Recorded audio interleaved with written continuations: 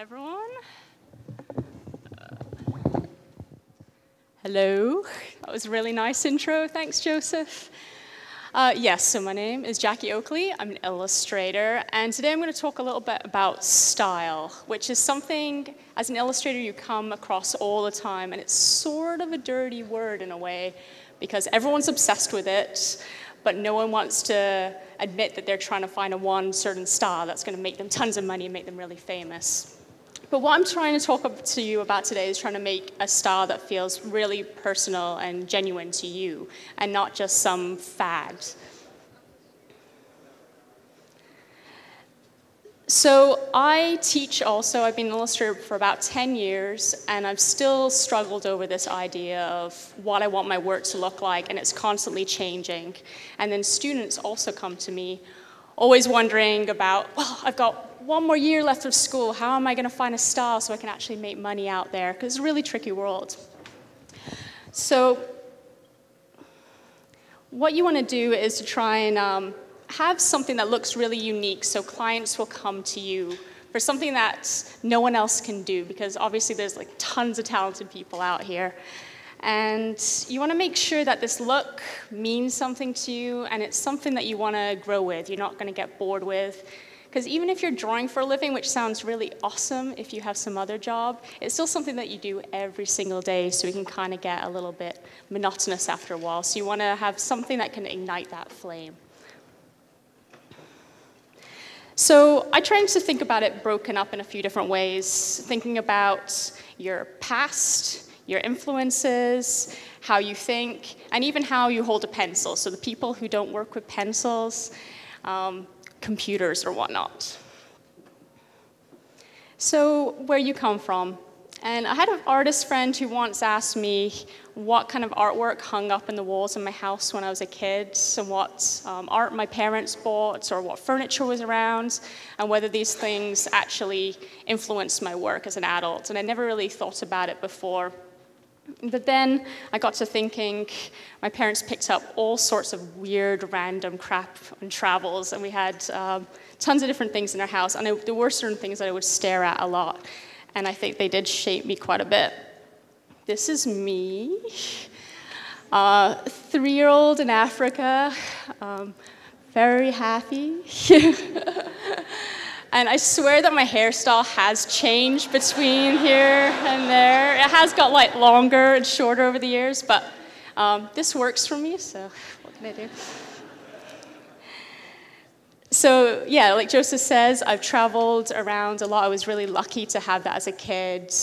I actually live in Hamilton, Canada. I don't know if there's any other Canadians around. There's like one person back there who knows me. I'll take it.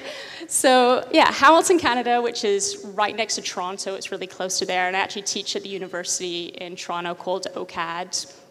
But when I was a kid, I was born there, and then very, very quickly we moved to Libya, Zambia, and Bahrain in the Middle East, where I spent most of my childhood. And then in between, we traveled back and forth to England all the time. So I have this really messed up accent that no one quite knows how to place. And for some reason, all my English relatives, I don't think they've ever met an American before, because they think I sound like a Yank. They're just like, you sound like such a Yank. I'm like, I don't think you know what that means. So we're lucky, too, to travel, go on lots of trips, and go to China and the Mediterranean, different things like that. So these are all the objects that were in the house. We were lucky to have a lot of really beautiful Persian rugs from the Middle East, and especially those I would stare at and try and figure out all these intricate patterns. They really mesmerized me. We also had a lot of Chinese brushwork, and mosaics, textiles from Africa, batiks, a lot of really crazy masks that I would love, but they would also really scare me at the same time. So all of these kind of combined, I think, to be things that I love that I keep trying to find about how to interject into my own artwork. And for you, it might be something totally different. It could be comic books or album covers. And an example of one of my pieces where I kind of can see a lot of the ornate patterns coming in.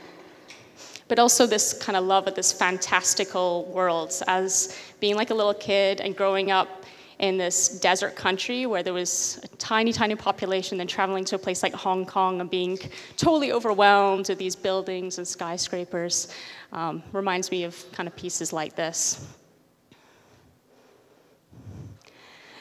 So I was really lucky to get a job where I got to kind of experiment with a lot of the travels that I had when I was a kid, and it was called Lighting Our Worlds, and it was all about festivals of fireworks and big bonfires all over. One of these was this really amazing one that it was actually in the Shetland Islands in England, which is kind of way up there, isolated.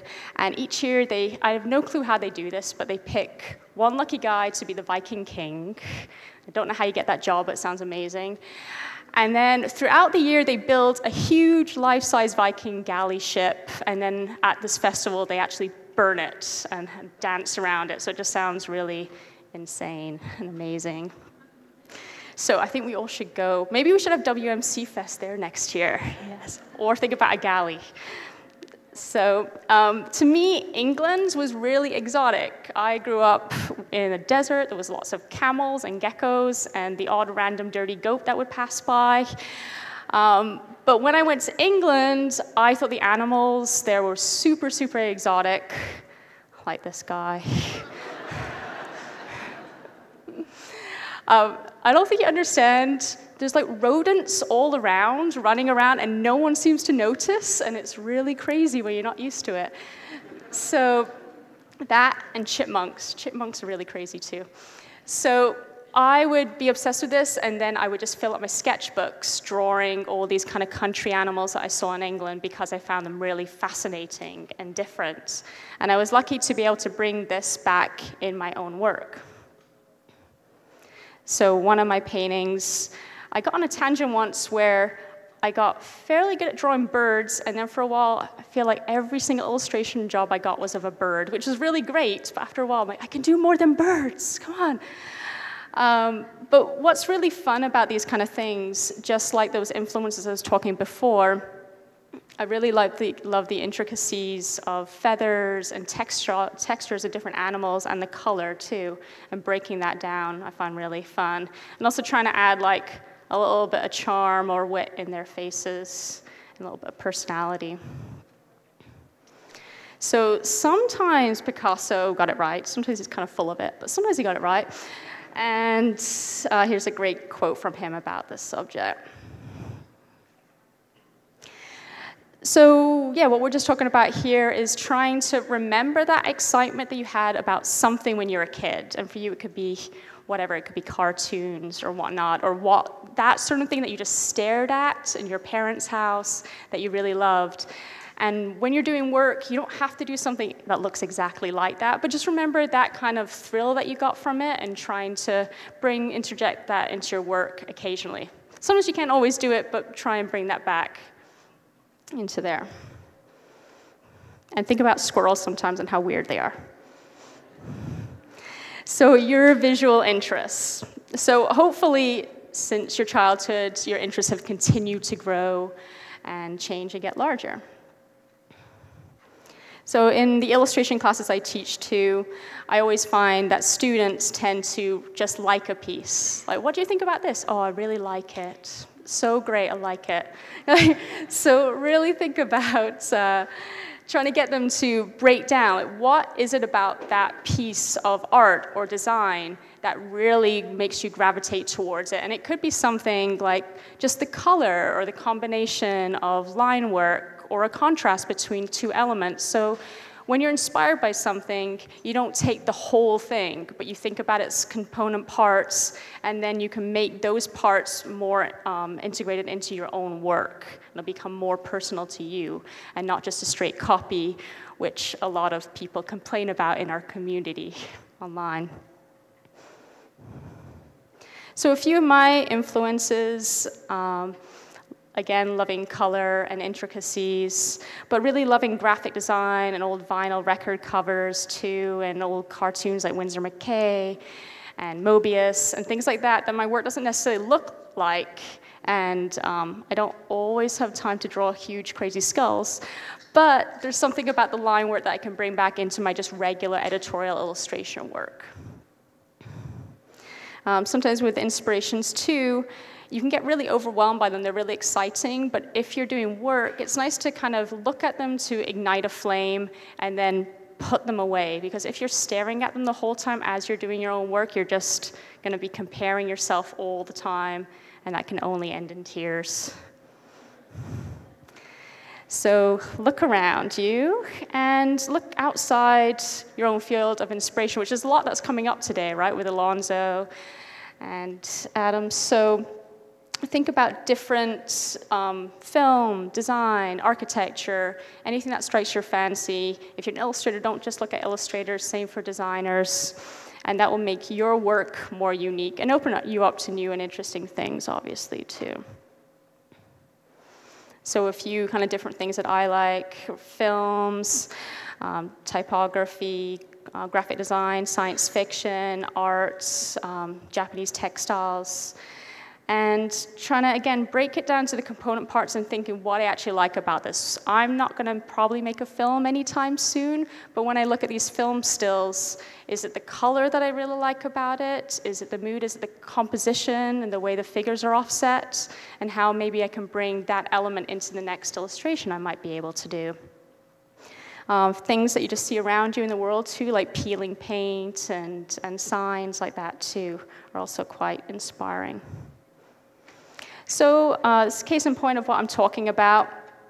This is a bunch of inspirations I did for a job. I got an art director calling me, asking me to do an in-flight magazine illustration about the heydays of Acapulco in the 1940s and how all the actors went there just to hang out and party with each other, and how it was quite a hot spot, which sounded like an awesome illustration to do. So just looking at kind of weird textile patterns, because I wanted to do some kind of flowers and color and lettering and hand-painted Mexican signs, which are really beautiful but have this nice imperfection about them, which I really like in illustration work too. And bringing that all together and making it my own. I also like this lady and how wonky her nose is too. So this is the final piece in the end. It's painted in acrylic, and I went for that kind of vintage postcard feel, and then added some of the inspiration from those flower textiles and the peeling kind of paint idea and that kind of worn idea. So doing this has led me to do more work that's kind of similar in the same vein, which is exciting that it kind of opened the door for that. And some of my process work too, there for you to see. So Francis Bacon, some of you might know, an interesting quote from him, even though most of the time he was angry and drunk. Sometimes he actually had interesting things to say. So being inspired a lot by graphic design too, and I don't design, obviously I illustrate. But sometimes you have jobs, well, most of the time you have jobs as an illustrator where they might be really dry subject matter, and a lot of them are for business magazines where you have to do an illustration about stock prices rising. You're like, how am I going to do this? So trying to look at other kind of sources, and these are these beautiful vintage Fortune covers, Jerome Schneider and Neil Fujita. And they just had this really beautiful, interesting way about dividing up buildings into segments and doing something kind of abstracted with it, and a really great color palette. And I have no clue why business magazines don't look like this now. Like, everyone should try and like email them and go, what were you doing back then? Why are you doing it still now? Because they're really, really beautiful. So the job for this was about alumni magazine, graduates going to smaller law firms instead of really big business law firms, which is really dry. I did not want to draw a bunch of lawyers. So taking this kind of inspiration, that was my final illustration. So you can see it incorporates some of those elements from those really talented guys. Gave me like a different kind of color palette to work with and jump off from that I wouldn't normally have done. But at the end of the day, it has kind of my detail and the way I would draw trees added to it, some realistic forms. So it's kind of a combination of those two. And now I have something different that I can add to my suitcase of tools that I can bring back into my work, which is really great. This is for a job from a Niagara winery, because we do have wine in Canada, I swear. Some of it's pretty good. And it was to do a canister for this wine that was coming out at Christmas time. In Canada, we have like national liquor stores. We can't get liquor from just regular corner shops. So it was nice that you could got to see it in these like big fancy shops, which is great. And it was about Cuvée Catherine, who was the great-great-great-grandmother of the wine family. And no one actually had any photos of her, so I kind of make her up. So I decided, why don't I make her into a sexy water nymph? And somehow they were okay with it. I don't know how I got that passed, but I did. So looking at things I was really excited about, I started with like that Japanese textile pattern from kimonos at the top left. I really love this kind of flow to it. And then looking at Art Deco and Art Nouveau images. And then I always like to try and throw in some psychedelic science fiction subjects in there, try and stick it in there. So that was really great, fun to work on. And then this is the final result. So again, a combination of all those things, but making something in the end that feels like truly your own, hopefully. Kind of the only thing about this was that I did all these stripes and they matched up beautifully in the drawing, but then as I painted, they went different thicknesses slightly, and it actually had to match when it came around the cylinder, so I had to keep like fidgeting with it at the end. So don't use stripes that have to match around a circular cylinder. It was not fun whatsoever. So the next piece of the puzzle is how you think and you as an individual, because everyone think about visuals all the time, but they never actually think about your processes of how you would break things down. Sometimes when you start out a career, it's hard to know how you would approach a problem. You've got so much on your chest thinking about even what media you want to use, what kind of visuals you want to use, and everyone has a different problem-solving style and sense of humor, and you've got to try and work with what you've got and try not be overwhelmed by all the other amazing people out there, because there's obviously tons and tons of talent, and they probably want to do something closer to what you want to do. So this called for humor. This is everyone's friend Bill O'Reilly for the Progressive magazine, and this is about the two books that he wrote, supposedly wrote, called Killing Lincoln and Killing Kennedy, and he kind of exaggerated a lot of it, made it a little bit more dramatic, I think. So I had him as a kid just kind of doodling and making stuff up as he went along. It was also kind of fun to do like this little cocky smirk that he has and get that in there, so that was good. I didn't get any angry letters from him, so that was nice. So creative work not only requires a vocabulary of imagery, but also a stock of ideas and approaches. You want to make sure you have metaphors and symbols and puns and any other means that you can develop visual solutions alongside your arsenal of imagery and techniques and media. And just don't forget that and keep working on those skills all the time. So these methods should also be born from your experience, and they should be personal to you, just like the visual work. This is a job where I had to work with a really tricky subject matter called about female mutilation. So obviously it was really hard subject to do in visuals and get it printed in a magazine and make sure it was okay for people, but still to make it powerful and not put down the importance of the subject. So I started off doodling a bunch of ideas about women and vulnerability and sex and confinement, and came up with these different symbols that I combined together, and then tried to have some kind of strong emotion and atmosphere, because I know that is something that I can do okay. So combining something new with something that I'm feeling fairly confident with. So you've now examined your past, your visual influences, and how you think, and you have to put it in action. So recognize what you're good at, reinforce those advantages, and determine areas where you can grow and improve. So you have to Make those differences work from you, and remember that we all hold a pen differently, we're all going to draw differently, and that happens with everything. So Milton Glaser, a hero both in design and illustration, and also a really wonderful teacher too. Anytime you hear him speak, he just is like fountains of knowledge. But what I love about him too is that he's really open about his vulnerability, and that he actually has a hard time with process, just like any of us, which you don't always hear from really big names, which is quite wonderful. And that he's always trying to work on new things and new directions, and sometimes they work and sometimes they don't. So the key here is to think about you, what you can control or master. So a few things have come together for me in a few years, and just different kind of concepts and tools. One was working with kind of stencils of color and building up from it. What I used to do in the past was do these intricate drawings, all in ink by hand, and then I'd fill it in, and it felt like I was just coloring in a coloring book, and it got really boring after a while. Doing this kind of method, I just layered layers and layers and layers of color, and then did ink work on top. And it ended up being really interesting because it was kind of happy accidents that would happen with it that I hadn't figured out that was going to happen, and led me to different kind of directions. Sometimes those accidents are really bad, but then you just hide those projects.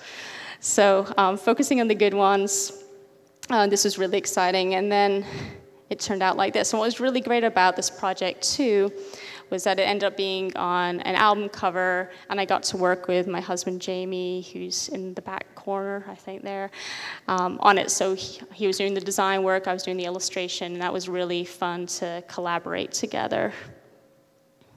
So this kind of use of media came into other projects. This is Elvis, everyone's favorite king. And I did the same thing, just kind of starting stenciling out colors and layering them on top of each other.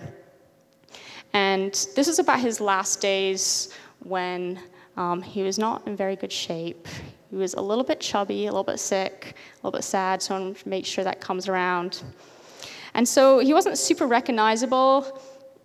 And if I had just drawn like the older Elvis, no one would really recognize it as the king. So I had to kind of look at a lot of the younger pictures and combine them together to make sure that it still looks like him, which is a tricky thing to do. And kind of like halfway through it, he started to look like this guy. It's actually like, I didn't notice it. Jamie came in one day, he's like, your guy kind of looks like a Bollywood star. I'm like, crap. It's because he's got like really lovely eyelashes and long black hair. So I think I brought it back from it, and he started to look more like Elvis, which is good, because I don't think the book publisher would be thrilled with that. So even when I was adding this new technique, I was still working with ideas that I already felt comfortable with. So with color and paintings and line work, it was just kind of the order of things. So I was adding something new to the mix, but still relying on things that I felt confident about, and doing small steps into new territory. This is a cover where I started doing ink work, and then I added the color digitally after the fact. So that was a bit different too. And it was really fun to work on, because they came to me and said, well, we want a cover. I'm like, magazine cover, that's awesome. Okay, I'm there. Magazine cover, and then they wanted to have it influenced by the old vintage Farmer's Almanac magazine covers, which are beautiful and ornate. So that was great too. And then they said, add old radios and lawnmowers and hummingbirds, and then add a whole ton of gnomes. I'm like, yes, I will add gnomes for you everywhere. So that was really awesome and super fun. So I can't really take credit for the idea, but yeah, there you go. So there's a little bit of the process, inking it all by hand, and then adding the color digitally afterwards. So a little bit different, but fun nonetheless. But my hand hurt so much after that.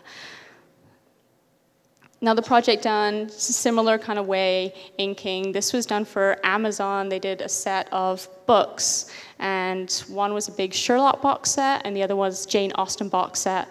And there was actually 132 illustrations that I did in 12 weeks, which was, I know, I can't believe it myself.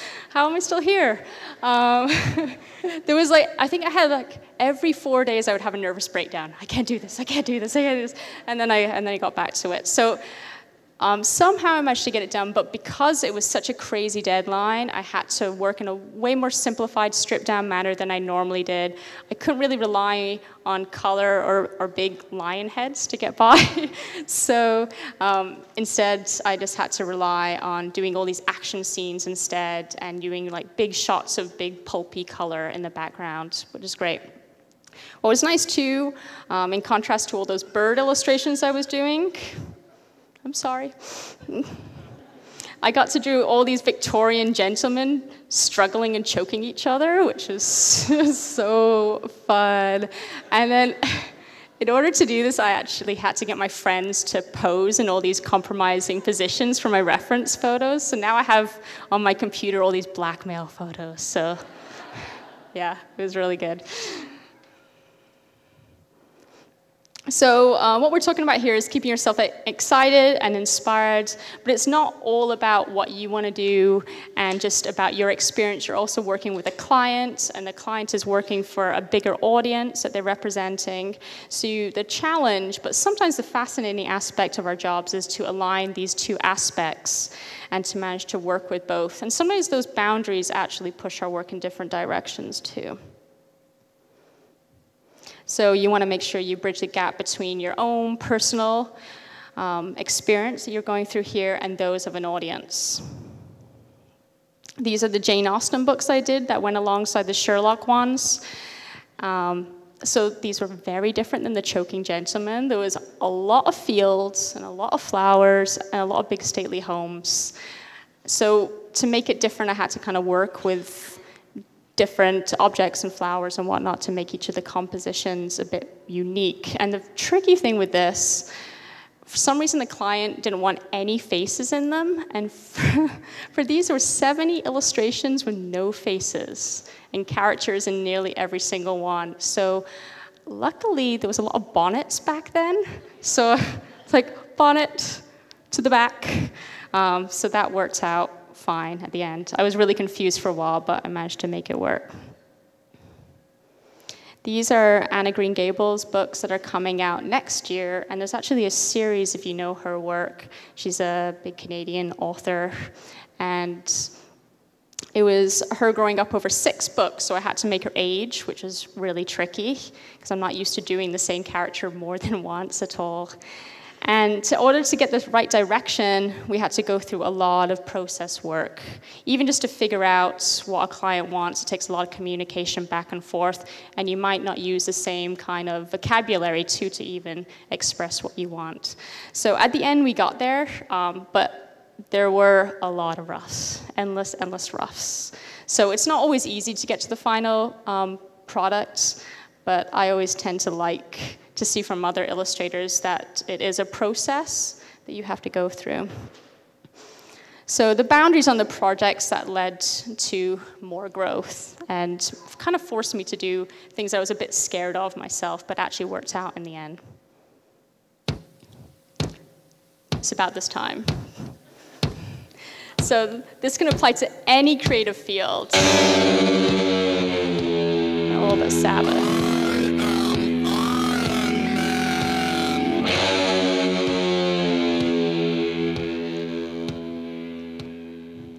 I thought I'd wake you guys up if you got bored. Sorry. So if you look at different artists like Black Sabbath, you can break it down the same 4 ways we've been talking about, thinking about their background. They're from Birmingham, UK, and it was a very industrial working class city back then. And they're working in very gritty kind of pubs and bars. So that really influenced the sound of their music and where they were coming from. There's also their influences, as Yardbirds and Cream and the Kinks, and other bands that were getting heavier at the time, but not as heavy as Black Sabbath got. Then there were also horror movies, like the movie Black Sabbath, which is actually pretty awesome if you haven't seen it, by Mario Bava. And that really, really stuck with them, obviously, so they named themselves after it. Then there was How You Think, and there was, I think, a few drug-induced horror visions thrown in there that kind of influenced the sound of the band. And then working with what you've got, and you can think about things like Tony Iommi. He got 2 of his fingers shaved off in a factory accident, which doesn't sound very pretty. So he actually couldn't play music very fast anymore. I'm doing this like I know how to play the guitar. Can you notice? That's how you do it, right? He played it slower, and which really influenced the sound of Black Sabbath, and of course then influenced metal in the future because of that kind of slower, more harder sound to it. So I just find it's interesting how even bands like this, working with what they've got, really came up with a very distinctive sound and really pushed music into a different field. So challenges can make you into better artist, designer, or musician, and you push your work into unexpected territory, but sometimes the boat capsizes and you just kind of ignore it. It's not always successful, but hopefully you learn about things along the way. So just to keep doing things that excite you, and hopefully you can bring it back into your commercial work sometimes. It's a type project I did. Just fun doing something kind of graphic and bold that I hadn't done before in my portfolio for Help Inc. And then some masks I've done out of cardboard. And it's totally different than my illustration work, and I felt like a kid again doing these. Here's another one that I did for a Dose art show in Toronto. So that kind of made me feel excited about doing artwork again, and made me have a lot of glue gun burns on my fingers. And a big Jaguar painting that I did, which was 3 by 3 feet. So that was kind of really intimidating, having such a big canvas, but it worked out in the end. It was really fun. And then I don't often get to do gooey, drenched dead birds on my illustrations, so it's kind of nice just doing it from my personal work. So things I've learned: constant evolution can be exhausting, but it's essential. But try and enjoy the struggle when you can. Remember that there are going to be those breakthrough moments that can really help you.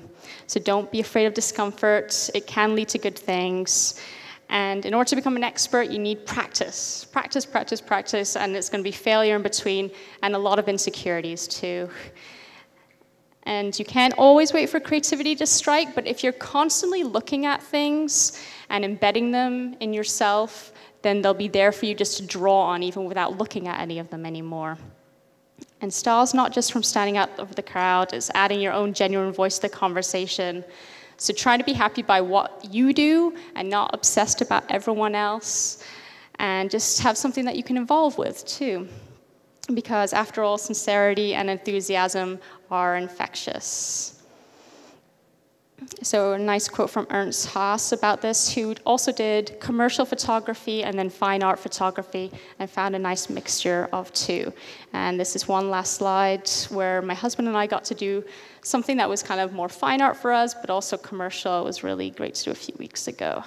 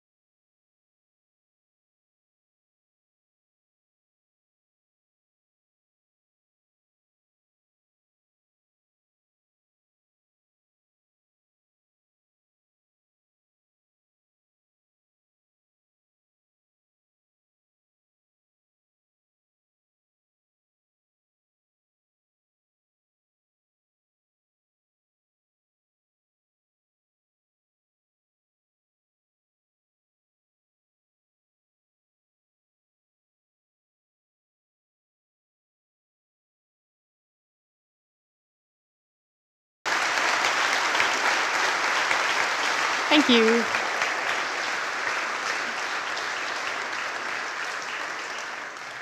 The end. Thanks so much, guys.